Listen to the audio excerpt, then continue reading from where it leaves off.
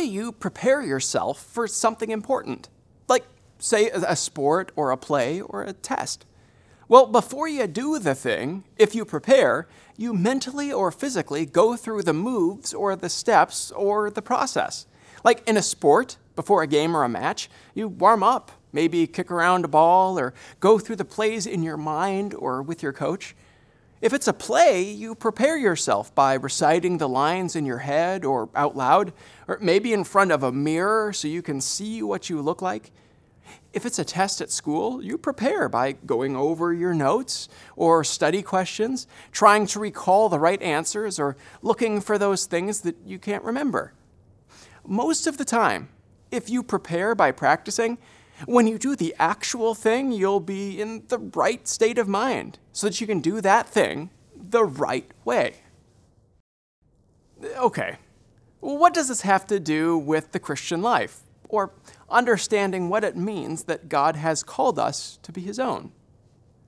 You see, the last thing we have in Luther's Small Catechism, after the section on daily prayers and the section on the table of duties, is this little section called Christian Questions with Their Answers.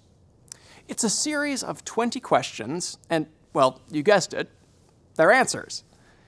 The section of the explanation begins this way: prepared by Dr. Martin Luther for those who intend to go to the sacrament. After confession and the instruction in the 10 Commandments, the Creed, the Lord's Prayer, and the sacraments of baptism and the Lord's Supper, the pastor may ask, or Christians may ask themselves, these questions. Then the list of questions go on. Each one is meant for you to help you examine yourself before going to communion, or the sacrament of the altar, and they are really important. Because the sacrament of the altar is really important. This isn't child's play.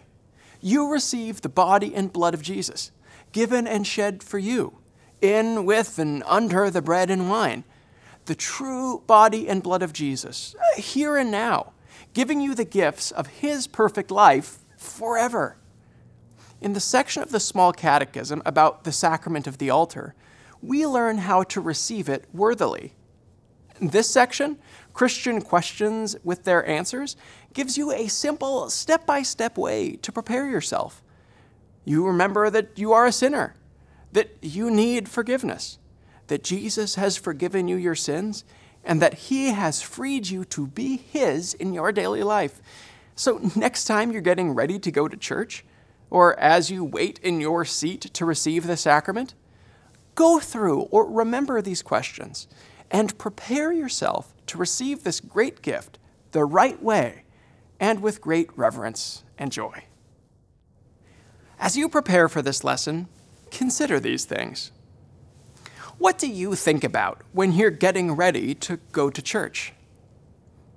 What should you be thinking about as you're getting ready to go to church? Why do you think it's so important that we ask ourselves these questions before receiving the sacrament of the altar? That's it for now. Blessings on your preparation, and we'll see you next time.